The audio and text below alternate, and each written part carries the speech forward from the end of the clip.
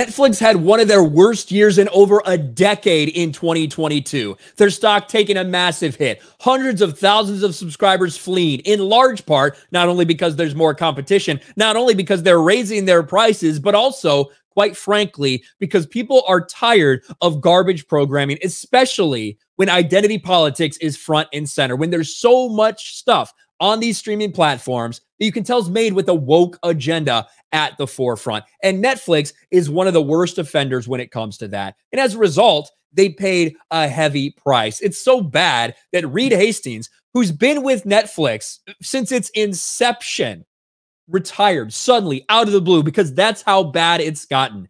And now with Netflix coming out and trying to push back a little bit after all this criticism because they canceled somebody's favorite show, they said, listen, we don't cancel successful shows, so stop bitching and stop complaining. Well, a lot of the woke people online did not like that.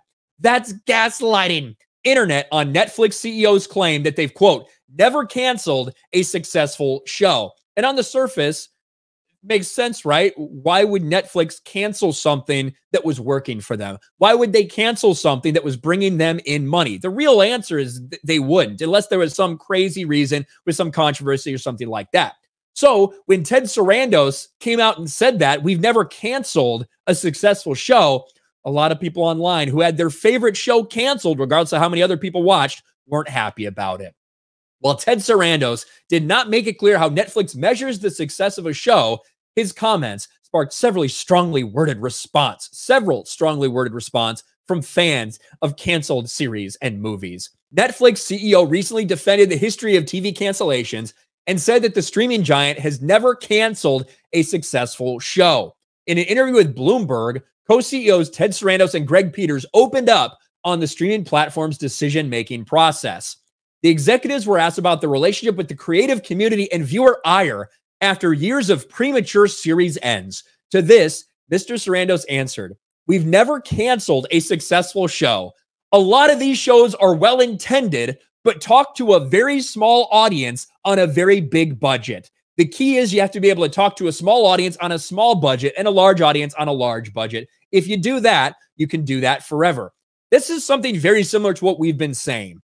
You have a ton of these shows that are marketed towards a very tiny fractional part of society, yet they seemingly get so much play, they get so much money behind it, they get so much marketing, and it turns out not to be a success because, again, it's not made for a lot of people. In fact, it might turn most audiences off. They don't want to watch it. That's really all he's saying, but people were not happy about that. Netflix, you must be joking. Never cancel a successful show? I don't know a single person who could say you haven't canceled something they really enjoyed. If the problem is small audiences in comparison to budget, maybe you need smaller budgets to stop canceling everything. Well, that's actually what he was saying. He was saying you can have small budgets for small audiences. That's what he said in that fucking claim. But the idea that, listen to this argument. I don't know a single person who could say you haven't canceled something they really enjoyed. That does, just because one person enjoys something doesn't mean it's successful. Like, how stupid can you possibly be?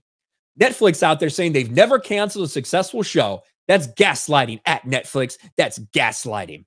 Not Netflix gaslighting the entire world, claiming they never canceled a successful show. According to the tweets, the fan favorite shows that are going to be canceled are The Babysitter's Club, The OA, Glow, I'm Not Okay With This, Atypical, Santa Clarita Diet, The Dark Crystal, Age of Resistance, and more. The arguments that are being put out there are about as dumb as you could possibly imagine. Of course, even Velma, right? Velma is the worst audience ratings in history.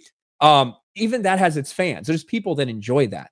Just because some people enjoy something doesn't make it successful. Even if the majority of people that watch it enjoy it, doesn't make something successful. We can sit there and point at, say, Black Adam, a movie that I didn't particularly like, but when you do look at the audience reaction in general, most people that saw it had a good, positive view of it. They were okay with it. Unfortunately, that movie wasn't a success. It lost over $100 million at the box office because not enough people consumed it. Not enough people went to see it. Simply because you like something or because people you know like something doesn't make it successful. I like the movie Plane. The movie Plane was exactly what I expected out of a Gerard Butler movie, but guess what? People aren't going to see it. So it's not successful, despite whether I liked it or not. But Netflix just continues to get blasted from nearly everybody, whether it's people that just want actual good entertainment or the woke lunatics who are pissed off that their favorite woke show got canceled. It seems like it just continues to get worse. The backlash just continues to get worse for Netflix. But when you put out this much garbage, when you lose this much of your subscriber base, when your stock dips that much, really you have no one else to blame but yourselves.